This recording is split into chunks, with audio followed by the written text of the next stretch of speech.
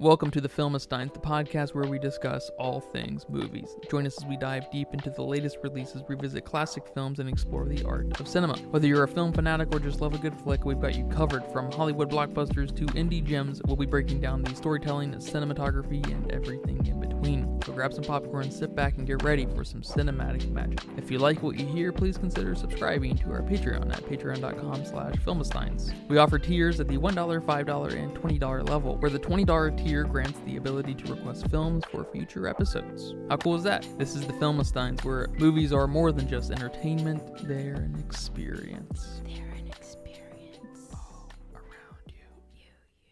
And welcome back to another episode of the Filmistines. I'm joined today with my gold-digging friend, Lucy. How are you today? I am okay today. Did you take your gold to the bank? Yep, took my gold to the bank. Got some checks to write checks, and yep. Did you get your free sucker? Yep, got my free sucker. Nice. Cotton candy dum dum. They give actual dum-dums at the bank these days? I thought it was just those weird round suckers that you get from the car wash still. Actually, I think they stopped giving suckers. Oh, that's lame. Post COVID. Like during COVID, that kind of went away. Yeah, pretty much. Well, today we're talking about a pretty interesting movie. Sisu. Sisu. Directed by and written by Jalmari? Helander? Yeah. How's that sound? Or is it Jalmari? Is there a J or a Y sound over there in Finland territory? I do not know. Yep. I'm not Finnishness enough. Finish. Finnishness again enough. Yep. This is an interesting movie. Coming Very. right hot. We're coming right off, steaming hot, seconds off of John Wick. You know, we moved right into this immediately after John Wick. So there were some shadow to get out of. Yeah. Right? For sure. And I can't believe that this film did, you know? I hate to put the that kind of shallow bias into the mix, but John Wick was so fucking good. It puts so many things to shame, but god damn, this movie is excellent. Yeah. Give me some high-level thoughts. Well, I like this movie quite a bit. It's not a very, thought-provoking film. It's not one of the best classics movies that's going to go down in history. You know, it's purely entertainment and joy. Well, it's not joy. It's not a joyous film, but joy watching it for sure. Yeah, it's fun. Yeah, it's a fun movie. Very gory. I don't think we're too familiar with very many Finnish films. I don't keep up with every film and where it comes from. Mm-hmm. But so I'd be a little surprised if we've seen more than like 10 Finnish films. But we have seen a couple, and this director actually directed one of your favorite Christmas movies. Christmas movies. Yeah. The Polar Express. Yeah. What? He directed The Polar Express. No, Ooh. he directed a really niche, probably not seen by many eyes, Christmas movie. Very rare. Called Rare Exports. You like the Rare Exports? What is that movie about? You love that one. I like that movie. one too. That's gonna be a tradition now. Yeah, that we have to watch that every Christmas for sure. Yeah, I mean, that's a weird ass movie. It's a weird ass horror Christmas movie, and I love it. I mean, you know, it's about these diggers, I guess, uncover Santa Claus, or what should be what we think about Santa Claus. Not,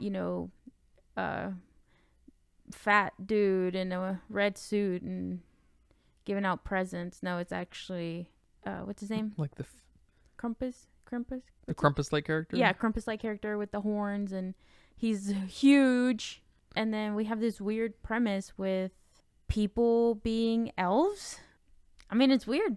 It's fucking weird. And then they need the money because wolves have been attacking the reindeer that apparently this, dad has a reindeer farm, but wolves have been eating the reindeer, so now they don't have money, so they end up training these people as the elves. Yeah. The elves, Santa's elves as Santa Claus, and selling them and exporting them to. They are the rare exports. Yeah, I mean it's a weird movie, and I love it. And it's one of these movies that has no right in being as good as it is. And I think it's, in the realm of this movie. Although this isn't as weird as what is it? Rare Exports. This isn't as weird as Rare Exports, but it's still as entertaining. Yeah, and maybe as absurd, at least, right? I mean, yeah, pretty crazy. We do have a guy who catches himself on fire, can hold his breath. That's not really all that unbelievable. Maybe in this specific scenario, he dodges a lot of bullets and tank shots and survives a plane crash.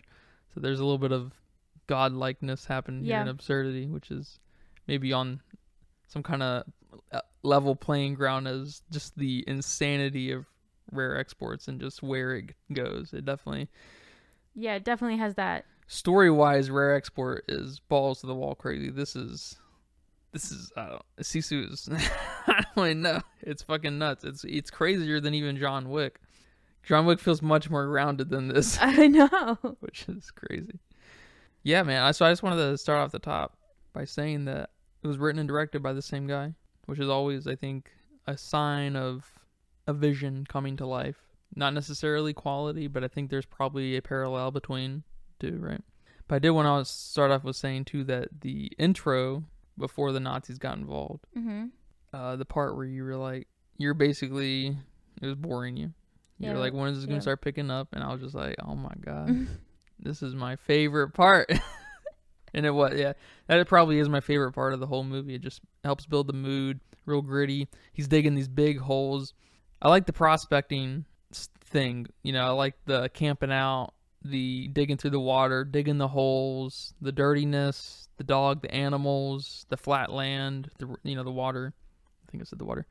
But one thing I really liked about this intro part was, compared to another prospecting scene, which another movie I really like is this anthology movie called The Ballad of Buster Scruggs by the Coen Brothers, Netflix movie. And one of those shorts is about a prospector finding gold. And he digs these little holes throughout, this little area to find, the traces of gold so he can dig a bigger hole. But this guy dug big ass holes everywhere. They were awesome. It was probably like 6 or 7 big ass holes down the riverbank or down the creek bank or whatever. Yeah. I loved it. Loved that. Did you notice? No. I was bored. And then probably one of the greatest shots was when he was looking across that plain and he was seeing the explosions, and then it would shine back. It would, look back at him. The camera would look back at him, and you could see the explosions kind of faintly on his face and stuff. I thought that was really cool. Yeah, and then there was even a shot where I think the sun was going down, or maybe it was after the explosion, or some kind of lighting caused the ground to be a little bit goldish, like just a spark of gold just for a second, which, I mean, yeah, okay, I can appreciate that, I guess. Yeah, you're not a big fan of, I've noticed at least, I mean, sometimes it gets you, of course, but you're not a big fan of sequences that set the mood, especially in the intro section. If they don't hook you, you can be quick to bow out. Yeah. Which I can't blame you. I mean, there's a lot of shit out there. But no, I mean, I want to be over there where the explosion just happened, not here with this dude. I want to be exactly where we're at. No. Oh, I didn't. Put me over there. That's funny. And it's got kind of there's almost kind of a hyper naturalistic look to it. And we get a little bit of that on him, especially if you look at the poster. It has that hyper realistic look where, people like to draw these hyper realistic things and, flex their ability to push the details of every pore. And it's just like, okay, that's what you learn in your sophomore year of college, y'all. That's fine. That's cool and all of it, it's makes some actual artwork. But, anyway, and that happens a little here on the You know what I'm talking about, like on Yeah, TikTok and stuff like that. yeah. It's so fucking trite. It hurts. I'm sorry, but we can see a little bit of that here in the poster. You see it? Yeah, I have the poster up. And so, but we see a little bit of that also echoed throughout the entire movie in that gritty kind of dirty, war scene kind of aesthetic that we see in a lot of war movies, especially the recent All Quiet on the Western Front. Reminds me a lot of that with the filth and stuff. Except All Quiet on the Western Front is, by every measure, a much filthier movie. Great movie. But I love how, like you said, when we were watching the movie, or whenever, how he was taking a bath in the water. Hopefully he was taking it downstream a little bit away from his camp. He looked dirty afterward anyway. Yeah, he still looked dirty. But it's just kind of a relativistic thing, right? A bath, in that he is clean relative to what he was 30 minutes ago, right? This is kind of funny. No, yeah, I mean, with that, even, his dog was so dirty too. And it was one of those sheepdog. I don't know what that was. Yeah, it was kind of a but it was sheepdog thing. Very fluffy. It almost had like a poodle look. Yeah. I don't know what that was. And that just gets dirtier. So it was white-ish. And it was whitish. I wonder how difficult that is to make everything look so dirty when filming, or if it's something you tack on, some sort of filter per se to make everything look dirty. I mean, I'm sure you have to make the actual, actors and actresses, dirty. It's kind of funny to have that to be part of the makeup people's job. Yeah. It will be. And I mean, kudos to them for thinking about everything, even their hands. You mentioned at one point that their hands also look so dirty, which, I don't know. I guess I've never been an actor or actress, but if you go to the bathroom and you wash your hands, they're clean, and you come back, it just seems like a little detail that you wouldn't think to, I guess, dirty up your hands again. I don't know. Maybe you do, and I'm just thinking wrong here, but I mean, this kind of thing is pretty rare. I think this is one reason why All Quiet on the Western Front was so praised for its production design, and it won its Oscar and everything, and won probably many other production design awards because of exactly that attention to detail, to the very natural things that would happen in a scenario like this, or him being out in the wilderness for God knows how long, or the middle of a war scenario, and during World War I in the trenches where it's fucking raining and you don't have a lot of things to cover anything because you're in a fucking hole that's just gonna collect water and become mud and shit. So you can imagine how, in like some sense, how easy it is to make that happen, but making it look like you've been splattered by shit because of the gunshots and the rain and the mortars and stuff. How do you make that look convincing? I don't know. Yeah. It's fucking insane. Especially All Quiet on the Western Front. But here it's a little more minimalistic. Mm-hmm. The grittiness is probably the loudest part of this movie, other than the guns and in the tank shots. But there's not a lot of dialogue, right? Our Sisu dude, Tommy Corpy doesn't speak much. He doesn't speak to the last 20 seconds of the movie. Okay, maybe. John Wick. I know, that's total page out John Wick. Yeah, I mean, there are quite a few parallels that were very interesting, like that they were both very quiet, awesome fighters. Badass fighters. Very capable people, yeah. And then the dogs. What's up with all these fighting people liking dogs? Nobody likes cats. I guess cat people are the ones that stay at home and, And cat people are often like bad guys.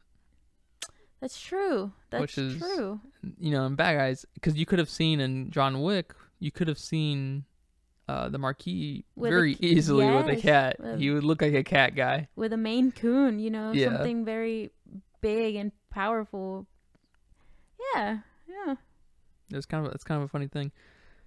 Yeah, so I mean, It's not long until he come across some Nazis. They call this specific. Well, I don't really know. I'm not too versed in Nazi history. We probably all should be, just so we, because it's an important piece of recent history. But they call them. I think they call this a death squad. This specific group of Nazis. Okay. This specific platoon of Nazis. It's called a death squad, and it's ran by a commander guy who he talks directly to Hitler. Oh. So that, yeah. This is a big guy. Yeah, and there were several of them throughout history I saw. Or, I mean, there were lots of them. But this is supposed to be one of them. Not a real one, but like he's supposed to, that's how much of a badass Nazi he is, that he was, now more of that movie starts making sense. Okay. No wonder he's desperate to get... Yeah, because he's... the gold. He's definitely going to be killed. Yeah. He's definitely going to be killed. I thought he was just being, a greedy, hungry person. Like some of the driver and some of the other guys probably wouldn't have been killed. Yeah. Once they surrender. Or once they're defeated. Okay. Yeah. So I mean, I got it, but now that's like, okay, yeah. All right, dude, I get it. Yeah, I get why you were so desperate. He would have had to run to Argentina like Hitler did. That's the theory. Do you know about that? I mean, I know there are several theories out there. That's the big theory. That he escaped to Argentina and lived out his life. I wouldn't be surprised. That was one of the big... That was supposed to be one of the big moves into the Western Hemisphere, was through Argentina. The Nazis were going to come up. Mm-hmm. And it never really happened. I know you said your favorite part was the intro scene. Oh, yeah, the rest of the movie's still great. Yeah. But that's your favorite part, yeah. Mine is definitely when that horse gets oh, my God. blown up. Talk about one of the most badass way for an animal to die. I mean, that was so gruesome. Yes. That was disturbing. Yes. That was awesome. It was so awesome when because they were going back and forth. The cuts were happening between the hooves and I think the tank, the guy on top of the tank. And I was like, what?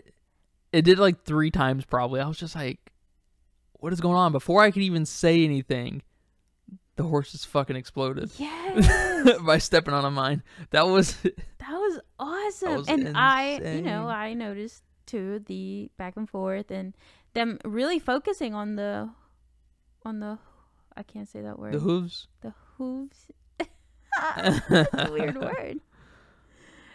But I thought maybe we were supposed to pay attention to the path he was going on. Yeah. In the sense of getting lost or something of that sort. I never thought he was going to step on a fucking mine and blow up.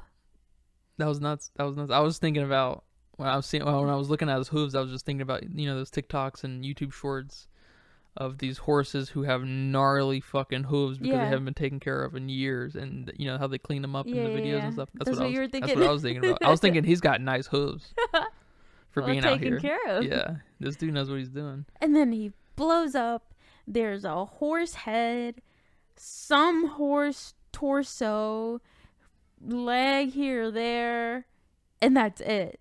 Everything else has been blown up into tiny little meat pieces. And his gold goes everywhere too. His gold goes everywhere. He's covered in horse guts and skin, but it's so fucking tiny because it got blown up bad. Yeah.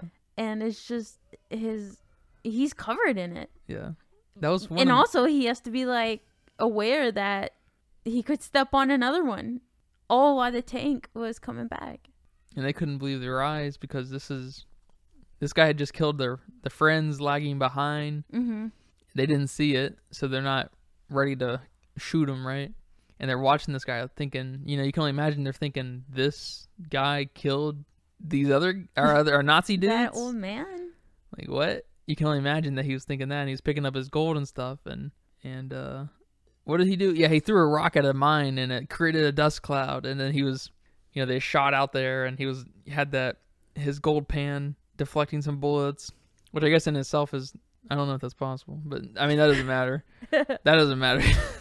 That's a little bit of that thing that comes out in people when they don't. Oftentimes when people don't like a movie, they'll immediately be like, "It's unrealistic. That would never happen." You know what I mean? You've heard that a million times. I'm sure. Yeah, for sure. That's what that was coming out right there. I don't know what that was. That was weird. Weird Freudian slip of society. Yeah. Yeah. Yeah, that's always annoying when people do that. But then the Nazi leader was sending out guys, and they were getting fucking blown up and stuff. It was. They so were all nuts. looking at each other like, "Oh, I hope you don't send me next." And he was pointing at him. You're next. You too. Please don't pick me. That was awesome. But he gets away. He gets away. I mean, they keep following him. And then I think that's when they start going after him. Right after that is when they discover the dog tags, right? His dog tags. And then they trace that his, I don't know, person number. And they call whoever they need to call to get that information. And then they find out he's They find out who he's dealing with. Who they're dealing with. Yeah.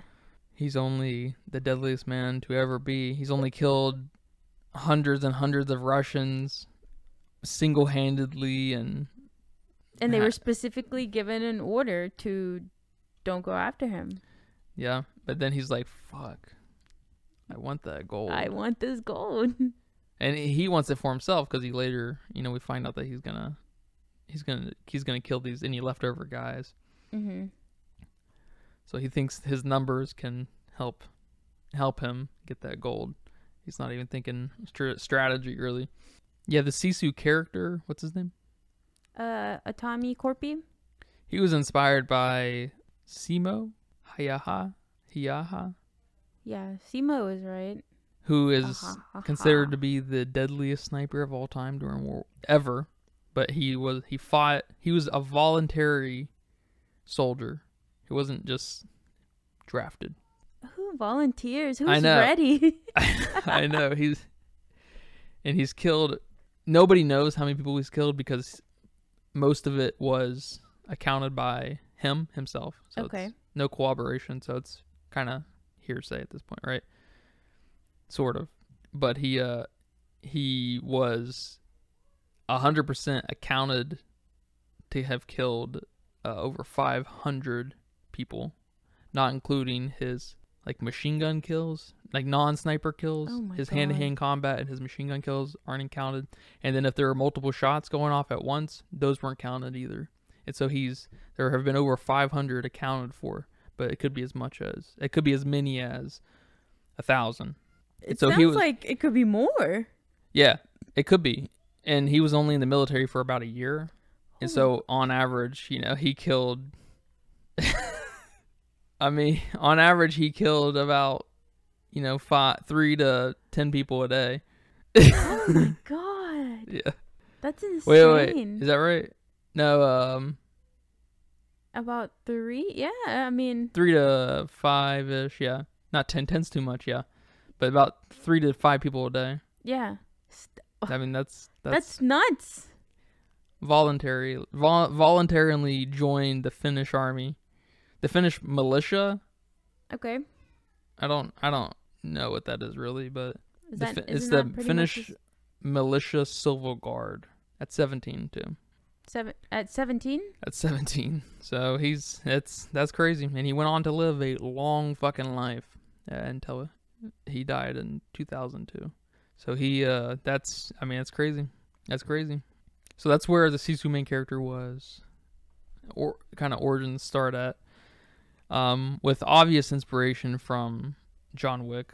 I think there's no fucking way this movie is not pulling a John Wick. But there's also this other film called First Blood. That's hilarious. First Blood's a Rambo movie. I didn't know that. That's okay. Yeah, that makes sense. I'm not familiar with Rambo, you guys. I'm sorry. That late 70s, early 80s era of movies is a miss on me. Minus Eraserhead and the rest of David Lynch's stuff. But yeah, man. So he escapes. He gets some rest under a burnt up vehicle. They come looking for him because they want the gold. They got dogs. Were those dogs in John Wick? No. This dog was poofy. He was poofy? Was he? Wait, which dogs? Wait, what? The German shepherds. The Nazi German shepherds. Oh, those dogs. Yeah, that were sniffing for him. All right. But then he coated himself in gasoline, of course, so the dogs wouldn't. I forgot all about So, well, that. I guess specifically so the dogs would lose His scent. the scent. Yeah. Which is awesome in its own right. I'm not gonna think about that. I didn't know dog. I mean, I know, but I didn't know dogs have to keep the scent. That things can fuck it up. I mean, that makes sense, 100%. But damn. And of course, he, at the same time, is covering himself in gasoline. Mm-hmm. And you're like, well, that only means one thing. He's got to get in water to wash it off, or he's gonna catch himself on fire. And then he does both. He does both.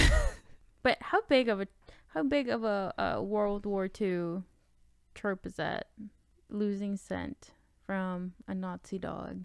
I don't know. I haven't seen very many World War II movies. Well, I guess I've read a lot of World War II books, you know, whether some were based off of true stories or not. A lot have clever ways to get rid of dog scent. So I forgot all about that scene. That probably, I guess that, I can only assume that happened quite a bit. Yeah. I mean, dogs are useful to a point, but they're very useful to get a scent, you know, Yeah. to follow a scent, I should say. So the dogs see him, of course, as he crawls out from under the moving truck that he grabbed hold of while he was hiding. How does no one see that? Or you feel the weight? I don't know. Yeah, I don't know. I mean, you gotta, that's one of those things. You gotta hold your horses, There's a little bit of an absurd element we just gotta get on hold of, true. We gotta stay on our absurd horse. Don't get off of it. Yeah. But the dogs see him, and he fucking, we see that close up of him lighting himself with a match, and he fucking bursts in flames, which look awesome. I don't know if that's real. Flames in movies usually don't look very good. I'm just gonna, or anywhere in video games or whatever. Mm-hmm. Obviously, video games CG completely, but he looked fucking insane on fire. And of course, the dog's not gonna fuck with that, so he jumps in the water. They come after him, and one by one, he fucking takes him Jason out. Voorhees these guys. Also, in the most badass way, he's in the water, holding his breath. They're waiting for him to come out. Send one person down there, and he slits their throat and starts sucking their oxygen so he can keep breathing underwater. What? Excuse me? I don't see John Wick doing that. Yeah. Shit. It even like surpasses badass, because John Wick is badass. Oh, I would call this metal. Yeah. This is definitely metal. This puts a whole new meaning to Nazi sympathizer. You feel bad for these guys because they have a fucking. I don't feel bad for these guys. You don't feel bad for these guys? No, they deserve it. They do deserve it. I'm glad there was someone there putting them in their fucking place. Yeah. So he escapes again, sort of. Finds his way back to his old crib, his old town. I assume, was that what that was? I don't know. He seemed familiar with it, so. Yeah, I don't know. I think he was just hurting so bad. He was visualizing stuff and hearing stuff. His family, I guess, and a baby crying. Or maybe that was happening, but it was also happening to him. I don't know. Well, no, it was deserted, wasn't it? Yeah, it was burnt down. Yeah. It was burnt down. Yeah, maybe he was in so much pain. He was imagining shit. Or it could have been his town. I don't remember. Because his family got killed. And that was with the Russians. Pre-World War II. That's probably World War I with the Russians. Yeah. And that's when he started getting his vendetta, really. And he started becoming a killing machine. Yeah. So I don't know. Could have been. He probably didn't live anywhere then. That's, I guess, because he was, when his family died and he went when he went on his solo career. His solo career. He, I don't know if he had a home at that point. He was just on the move, killing folks, looking for gold. But the Nazis find him with his own dog. They strap a stick of dynamite to the dog, and you're like, fuck, the dog's dead. Yep. The dog is dead. This guy's not dead, but the dog is fucking dead. But no, he peels it off and throws that shit, and it does not kill them. Yeah, I'm glad the dog survived. I think that was a big trope in a lot of earlier movies, to kill the dog. You know, the dog was always dying. But I'm glad they they're steering away from that and letting the dogs live in movies. I appreciate that. Because there's nothing that gets me more than a fucking dog dying. Ugh, I'm bawling. If a dog's dying, I'm bawling. So I'm glad they let him live. Well, but then they hang him. He's hanged. And how the fuck is he gonna get out of this? You're like, maybe he's gonna wait for the rope to rot or something. Hold his breath. He's just gonna hold his breath. That's like a very Chuck Norris thing. Are you familiar with the Chuck Norris memes? Yeah. Those are pretty old. Those are of the OG meme days. Yeah, that rope is gonna get scared and untie itself. Yeah. So he hoists himself up with his boo-boo on a fucking big ass nail sticking out of this, wooden beam that's holding the sign up, and he just to alleviate some of the pressure. Who thinks to do that? Like the directors and stuff and the writers, or yeah. or him himself. I mean, anyone. It makes sense that he would, but how do the writers get to the point? This is where we're taking this, and he's gonna be up there for probably several hours. This is what he would do. Yeah. It's like, I mean, that makes sense. That's great, but you good? Like, that's a little weird. That's a cool concept and all, but, okay, I'm going to keep an eye on him. Yeah. Yeah. But, he's there. A plane pulls in. They see him. The sign's falling down all at the same time. And he just continues his fucking murdering spree. Is it murdering? I don't even know. It's kind of in the name of getting rid of the bad guy. Is it all murder? It's all murder, isn't it? There's a better way. There's not a better way. No? Not here. And not in this movie. Yeah, not in this movie. Yeah. But it's I guess it is still murder. But it's like a good murder? Yeah. Yeah, not all. I would say not all murder's bad. All right. I will say that. Just like I don't think... hear me out. I don't think all rape is bad. Wow, you just went there. Because for example, if the species is not reproducing and no people are willing to procreate, we're going to have to start forcing people. So, a la rape, right? And non-consensual. So, not bad, I would say, in that scenario. That's pretty much the only scenario I would probably say. I'm sure you'll have volunteers before it gets to that, right? I mean, yeah. I mean, if you have volunteers, then you're good. But otherwise, if there's no volunteers... Yeah, I'm not agreeing with you on this one. I'd have to think about it. I didn't know I was in an ethics class all of a sudden. Yeah, just, do you save that one person? Do you kill that one person to save 10 people? Or do you kill it? It's like those questions. Yeah, the train's headed towards the 10 people, but they're on one side of the train tracks. But if you turn it... You can save the 10 people, but there's one person on the other train tracks. And so which one do you make, Yeah, and the moral right is to just ignore the problem. That's what you'll hear. Oh, to ignore the problem? That's even worse. It's not your problem. Okay, have fun trying to sleep at night. I mean, you didn't set them up on the train track. Huh? Yeah, but you know about a problem now. It's like when people don't speak up for stuff. Yeah, that does drive people crazy, doesn't it? Yeah. So, I mean, you made it your problem by looking at it. Yeah, there's something deep about that. That's something to investigate. Yeah. It's relative. It's totally relative. And that's one thing moralists will hate to fucking hear. But it's completely relative to how people feel about, relative to how they feel about just every fucking thing in the world, Yeah. Are there Nazis on this train? Exactly. Is this one person already old? Because, I mean, they live their life. Yeah, it can... Those are the kind of things they'll, none of that, you won't be told any of that. But But the other stuff, there's still a lot to the other side of that. Yeah, but But we have our dude fucking hijacking a Nazi plane. He crash lands it in an elegant way. Plane's still intact. He brings one of the dead guys along, one of the pilots along, and he's just he's making a trap for our Nazi friends that keep telling the main Nazi dude to leave. Let's get out of here. Let's not, we're told to not be here, so let's not be here. He's killed 2/3 of our guys. Let's get out of here. Yeah.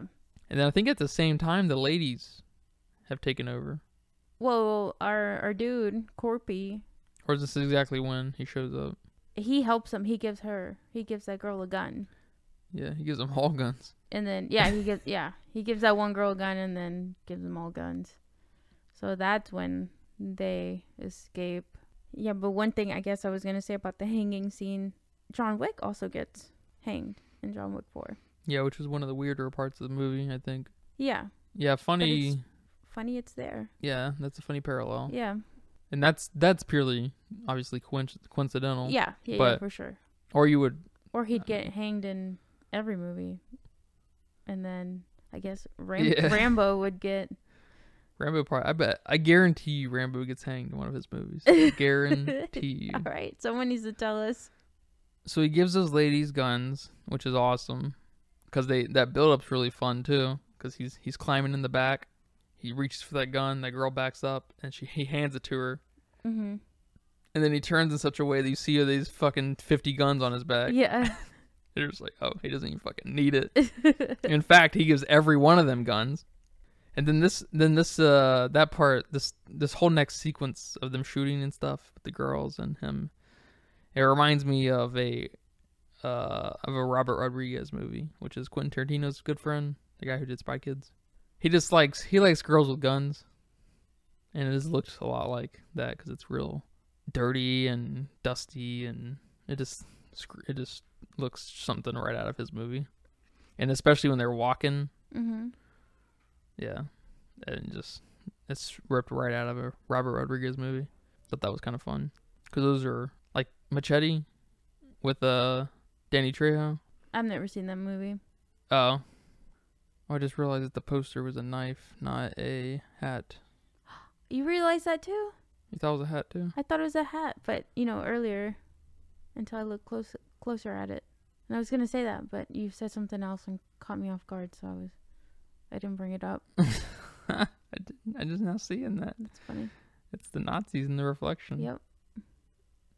That's hilarious. I thought it was. So after the ladies take over and escape, the Sisu guy takes the motorcycle and finishes following the main Nazi guy, Bruno. who then executes his final platoon member, to keep the gold for himself, gets on the big jumbo jet bomber type thing, and then Tommy's shooting at the plane and manages to get the pilot. But they've already taken off and they're in the air. So we have a wounded pilot flying a plane. And it looks like he's about to pass out. But then Bruno, the Nazi guy, is like, no, you're not about to do that now. So he's telling the pilot not to pass out. All while, Corpy here had an axe and hooked himself onto the plane. A pickaxe. Yes, thank you. A pickaxe. And there he is in the sky with them. You're just like crazy. And he slips his pickaxe. What I love that it slips out of the thing and he fucking gets hooked around one of the back wheels and then he picks his way in from under the floor. Yeah, and they're inside the plane. Like, what is that noise? They're just praying it's not him. Yeah. And then I think the pilot says something like, maybe we have something to be worried about. Which is awesome. He's like, no. He gets his gold. He kills the guys. They have the final showdown. He hooks the main Nazi guy to a bomb. He explodes in a glorious way.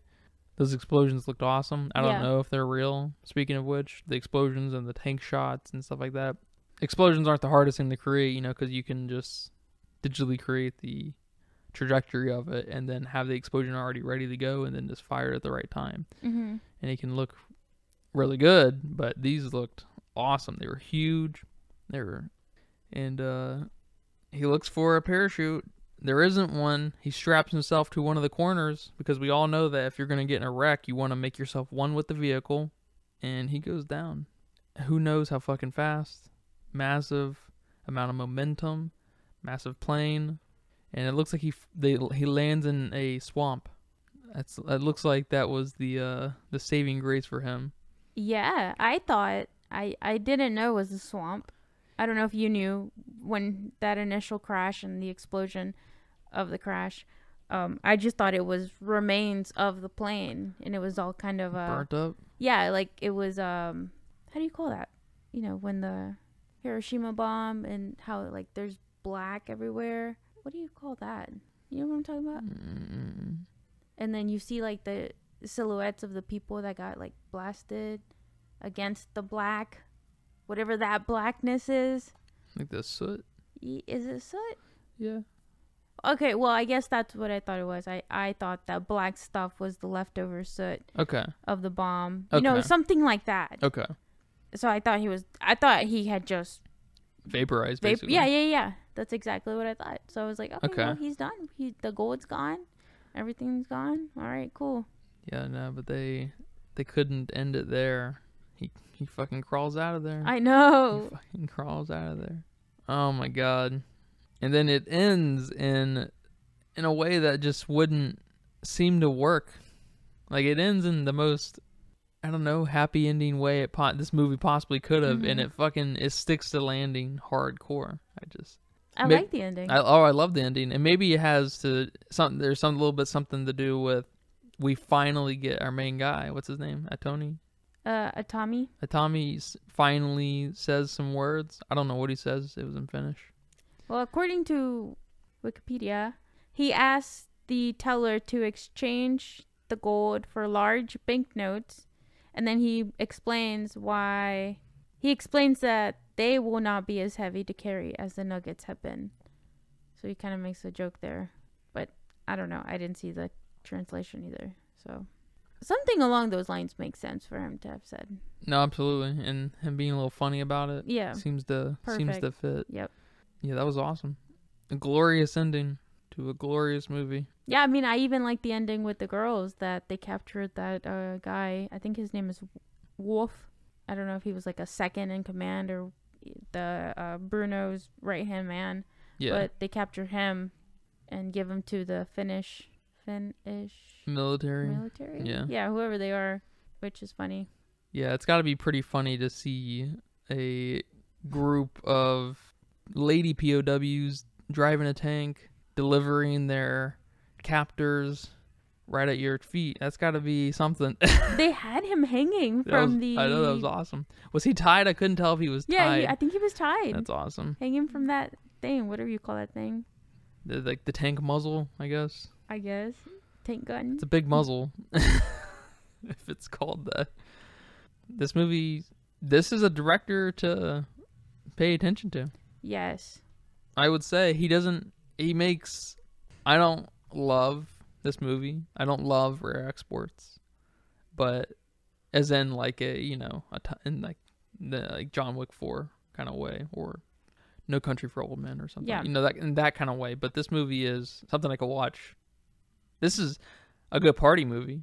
Yeah. This is an excellent movie. But this guy, man, he's a filmmaker. He gets my filmmaking approval. All right. I'm gonna start doing that. Should I start doing that? Yeah, that'd be funny. That'd be funny. This guy, he knows what's up. And I mean, of course, there has to be something there, like you mentioned, that he was both the director and the writer. Absolutely. It just definitely helps with the cohesiveness and getting the story to the screen. It definitely helps. Because the other part of that behind the behind the camera kind of side, is the camera guy himself. And some directors are the camera guys a lot of times. Not a lot of times, but there are some of them. I can't think of any off the top of my head. Is David Lynch? Does he do camera work too? I don't even know. I'm sure he's involved. Yeah, he's mega. Probably, he's if mega he's involved. not, he's sitting right there next to the cameraman. Yeah, I mean, most directors have their cameraman though. They have their guy that does all of their movies. Okay. So there's a kind of a synergy there. Yeah.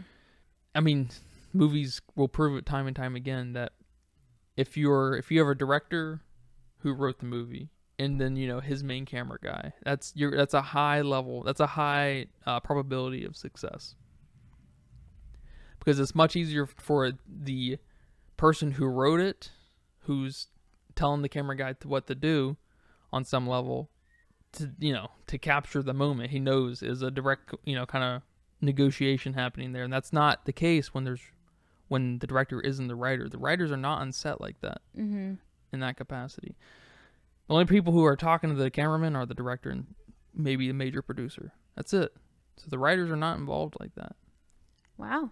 I guess I didn't know that. I guess I didn't think about and that. So there's a miscommunication there happening behind the scenes, and of course a good cameraman is gonna be able to listen on a deep level and try his best, right? Right. But that's, I mean, it's not like you're recreating someone's handwriting or forging like a 2D drawing and stuff. Something that's very static and it's just not as complex, I guess, in a way. Yeah. This is got much more mind moving parts for ability. Personality and shit, and much more mind reading stuff, because there's so many moving parts, Mm-hmm. right? So it's really cool. It's really fucking cool to see a director directing his work. I like that a lot. That speaks to me. That alone, I don't think it matters who the director is. Makes is a mark of, it makes me want to see it. Yeah. Makes me want to see it, because there's there's something true and visionary about that, and I appreciate that on a deep level. Not that if you have the trifecta of the guys, right, or girls, whatever, you know what I mean. If you have the same writing, directing, and cinematography guys, DPs, every time, you can get away with it. Like, I bet you Christopher Nolan has some of that happening, although Tenet sucks ass, so got him. Mm-hmm. Got him. Christopher Nolan, overrated. Say it. Christopher Nolan, overrated. Do you believe that? I don't know. Tenet sucked. Whatever that was Christopher whoever, Nolan. That sucked. Yeah. It was Interstellar. It's a great movie. Awesome movie. That was a good movie. Inception, overrated. The Following, his first movie, overrated. It Following? The Following. I think maybe just Following. Old movie, Following. student film, Okay. pretentious, garbage. All right. But back to our boy. He also directed and wrote Rare Exports. Good. So good. Yeah. I hope he continues to get funding for making films. It looks like he has another film in the works. Oh, that'd be cool. That'd be cool to see that. Called Jerry and Miss Universe. So that's cool. Yeah, Big Game is the only one we haven't seen now as far as feature-length films go, which has got it's got Samuel L. Jackson in it, so it's something. It's something. Samuel L. Jackson is something. He is not a great actor, but he is fun to watch, at the very least. Is he a great actor? What do you think? His best movie is Pulp Fiction, without a doubt. You got to rewatch it. Yeah, I hate on and also Pulp the other Fiction, guy. Who's the guy from Greece? What's that? John Travolta. Yeah. Him and that's insane. What's his name? John Travolta. Is it John Travolta? Yeah, I think so. Okay, I'm thinking Danny, but Danny's his name in Greece. Okay. Yeah, I think. All right, but no, he's probably the best as Frozone. Oh, of course, Frozone, legendary. That's about it. Almost everything Frozone says is diamonds, And gold. Yeah, I kind of Frozone's like so him good. in the Avengers. He's okay in the Avengers. Okay. But he doesn't have big roles. Yeah, So he's okay. I like him a lot in Do the Right Thing too. He's the DJ, kind of / narrator. Yeah. Love that role. He's not a Yeah. big character or anything, but he plays the narrator through the DJ through the radio. How fucking cool is that? Spike Lee, a legendary director. And most of his movies aren't super great, but he has got some borderline 10 out of 10s at the very least. Oh my god. How would you rate this movie on your letterbox? I'm curious. I'd probably give it a 3. Good, solid 3. I was leaning towards a 3.5, but not enough story. Yeah, not enough character. Yeah. I feel that. That's why it hits somewhere. It's one of these movies. It's so many movies fall into this range, which is dangerous business because you don't want to open up the 100-point scale. It's just fucking nonsensical, right? You want the maximum boundary to be, your 10. 1 to 10 point scale. 1, 2, 3, 4, 5, or 1, 1.5, 2, 2.5, all the way to 5. Mm-hmm. You don't want to get crazy with it. You don't want these decimal points. You don't want this. I give it a 36.759%. That's wow. That's a 10,000 point scale. That's even crazier. No. I'm not. I'm gonna stick with my 3 out of 5. Yeah, but I was gonna say it falls between a 2 and a 2.5 for me. I'm leaning 2.5 just because of how original and fun it is. It's missing that for me too. It's missing that character, but its effects and some of its lighting and set design or production design and the minimalistness of the minimalism of it. Is that the concept of minimal? Yeah. The minimalism of it is awesome. Love it. It's dangerous. It's so many risky things happening here, just like in John Wick, actually, John Wick 4 at least, where you could get a little just cheap feeling, maybe pretentious. One thing I was seeing a lot of reviews saying, this movie is not pretentious. I was like, that's a weird thing to say, that something's not pretentious when no one's antagonizing Claiming you. it? Yeah. Huh. Yeah, I even saw, I think somewhere on Letterboxd, someone said anti-pretentious. And I was just like, that's too postmodern for me. I'm sorry. I can't get behind this. What is that about? We need to back it up with that nonsense. It's like saying something is aesthetic. Aesthetically what? In what way? That's better. To say something is so aesthetic, it's just like you know what I mean? Yeah. Whoa. Back it up. What is aesthetic? We need to re-figure this out. Re-say that. It's almost like little kiddish, for a kid to walk into a room and just say something random.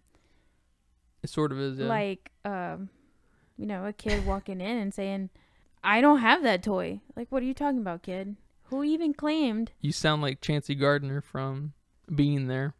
From what? Saying like random stuff like that, and then people take it as profound. People online, of course. Okay, yeah. If you said that online, someone's gonna be like, "Yes, say it, preach it." Yeah. You sound like Chancey Gardner, who is a gardener, profession. That's his last name and his profession. Chancey Gardner, and his profession. He's a gardener. Huh. And it's just a play on words, kind of, because he's everywhere, kind of by chance too. There's thanks for watching this with me. Do you have any closing thoughts on anything, everything, all at once? Everywhere, anywhere, anyone.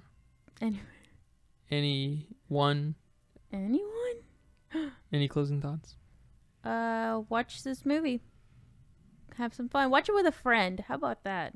Watch this movie with a friend. This might be a really good family movie too. Yeah, watch this movie with your family. With your kids, the little ones. I don't know. Pull them out. I don't know about that horse exploding. They need to see that shit. That's gonna make them men. That's gonna make them scared of horses. That's gonna grow some hair on their chest. Yeah, watch this movie with a friend. Watch this movie with your family. Don't watch it solo. I guess if you have to, you have to, but... Yeah, it's a great movie either way, though. Yeah. You want me to give you a hint for the next movie? Ooh. Make it a good hint. Not this Von Vick shit. That I don't get. The most obvious fucking hint I've ever given. Maybe it was too obvious that it just wasn't. My brain needs complexity. Oily fish. Oily fish. All right. Oily fish. Oily fish. It sounds like Nemo. It is Nemo. All right, man. Thanks for watching. And thanks for listening to the Filmistines. Thank you. You're welcome. Take care of your loved ones. Take care of yourself. Eat right. Put down that cheeseburger. Drink some more coffee so you aren't hungry. Eat some flax seeds. I'm just kidding. You can do whatever you want, but take care of yourself. Yeah. Thanks for watching this movie. It's a great movie. Take care, you guys. Take care. And that's a wrap for today's episode of the Filmistines. Thanks for tuning in and joining us on our cinematic journey. We hope you enjoyed our discussion and gained some new insights and perspectives on the world of movies. Don't forget to subscribe to our podcast on your favorite platform, especially Patreon at patreon.com/Filmistines, and follow us on social media for more film-related content. We love hearing from our listeners, so if you have any feedback, suggestions, movie recommendations, or book recommendations, please feel free to reach out to us. Until next time, keep watching and keep loving the magic of movies. This is the Filmistines signing off.